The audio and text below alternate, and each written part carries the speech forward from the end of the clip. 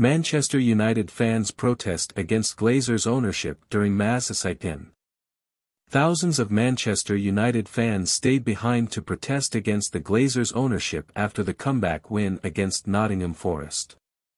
It has been 18 years since the Americans' controversial leveraged takeover of the club and 9 months since they announced a strategic review. Sheikh Jassim and Sir Jim Ratcliffe. The 1958 supporters group has led calls for the Glazers to sell up and organized an hour-long sit-in after the 3-2 win against Forest on Saturday. "Stay in your seats and protest," read their tweet before kick-off. "History, dignity, integrity. They stole it all. For you.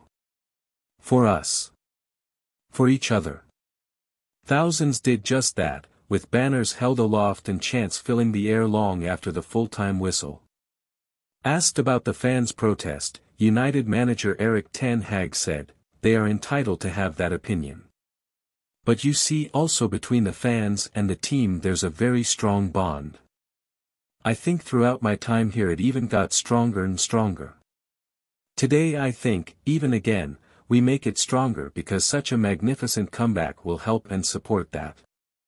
We got big support from them, away from home and at Old Trafford, and we have to keep strengthening that.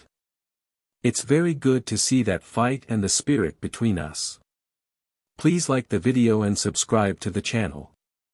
Thank you all."